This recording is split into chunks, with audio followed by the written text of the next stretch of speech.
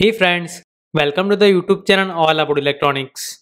So in this question, we have been given this op-amp based circuit, and here we have been asked to find the output voltage of the given circuit.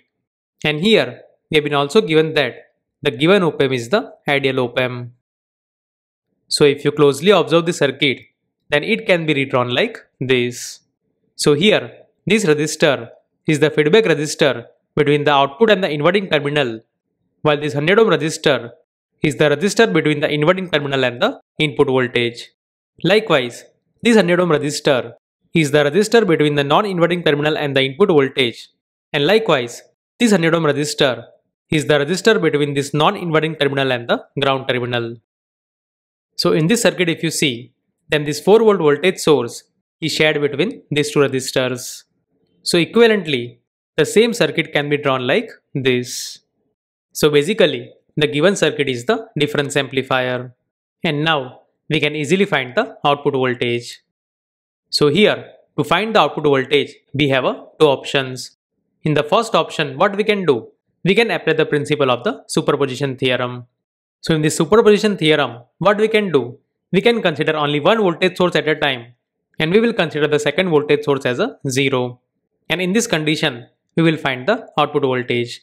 Let's say that is equal to VO1.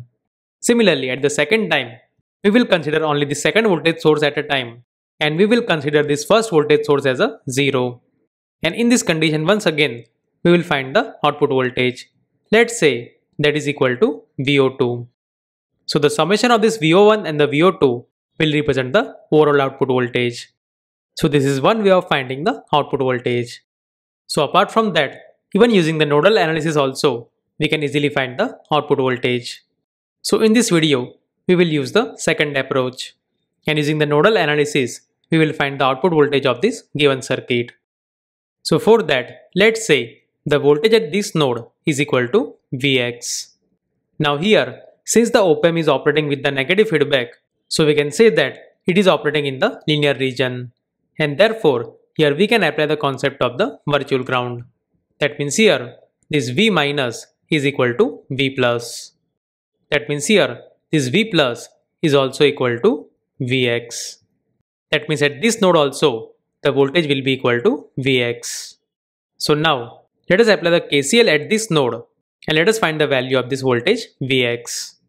So if we apply the KCL at this node, then we can write this Vx divided by 100 ohm, that is this current, that is equal to 4 minus Vx divided by 100 ohm. That is this incoming current. And here, since the op-amp is the ideal op-amp, so no current is flowing into the op-amp terminal.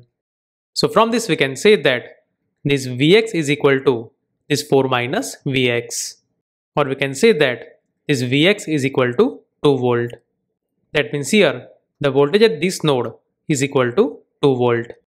So similarly, now let us apply the KCL at this inverting node and let us find the value of this output voltage.